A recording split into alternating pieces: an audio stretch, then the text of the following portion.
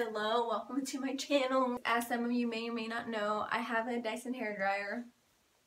And I'm just going to let you guys know my experience because today I get to go to their supersonic hair place. As my hairdryer decided to go out when I was blow drying my mom's hair, and I'm so unhappy about it because it's an expensive ass hairdryer. I'm not trying to flex. I'm not trying to say like, you know, I have a Dyson or whatever. Because I'm not. My man got it for me for Christmas. Like last year, he purchased it November 22nd, and that is that. Well, I was doing my mom's hair. It just like stopped working out of nowhere. If you go onto the Dyson website, it tells you to do things like clean the filter, make sure you're plugging it in an outlet that works, make sure you're not putting it in an extension cord, this, that, and the other. We did all that. I talked to a customer care person online. They told me I have to go into the store. So here my little ass goes. I'm going to go to the store. I'll let you know what they say. I'm going to show you what my Dyson is doing right now. I hope the warranty is going to cover my dryer. I'm speaking that into existence, hopefully. But, you know, I take really good care of my dryer. It's a really good dryer. I highly recommend it, especially if you're a hairstylist. It dries hair really fast. The only real complaint I hear people talk about is the fact that the filter like clogs up and then your hairdryer turns off, which is beginning to be an issue. If that's the reason why my hairdryer turned off, I don't know. Like I said, I cleaned it, it's still not turning on. No lights will even turn on. So this is what my Dyson looks like. It has an attachment that I normally use when I'm like blow drying hair.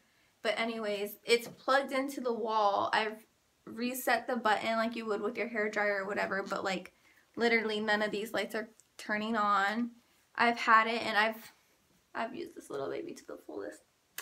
I don't fix it, please fix it. I love my hairdryer. So I will get back on here and I will let you know what they say. It's an hour away, so I'm a little bummed that it's so far, but if that's what it takes to get my Dyson working again, best believe I'm gonna go try to get my Dyson working again. So I'll talk to you guys. I don't know why I keep... How many times you gonna throw your fingers up, bitch? Anyway, I'll let you guys know what happens when I get back home. So I just left Dyson and they are going to send me a new hairdryer because I've had the 2-year warranty. It's all Gucci. The guy basically came out and said, you know, it's pretty much unresponsive, which I was like, duh, I know. Otherwise I wouldn't have brought it. But I didn't say it rude like that because, you know, I'm not a rude person. But he was like, you know, it's pretty much unresponsive, so we're just gonna... the quickest and easiest way to fix this for you is going to be just to send you a new one. And I was like, so you're going to send a new Dyson to my home? And he was like, yeah. And then I was like, okay, thank you so much. So now I have to wait 5 to 7 business days for my new hairdryer, which is, I'm not even going to complain about it. You know, I asked God if like he could just make sure that it would be covered, and it was. So I'm looking forward to that. I'm super excited. Thanks, Dyson.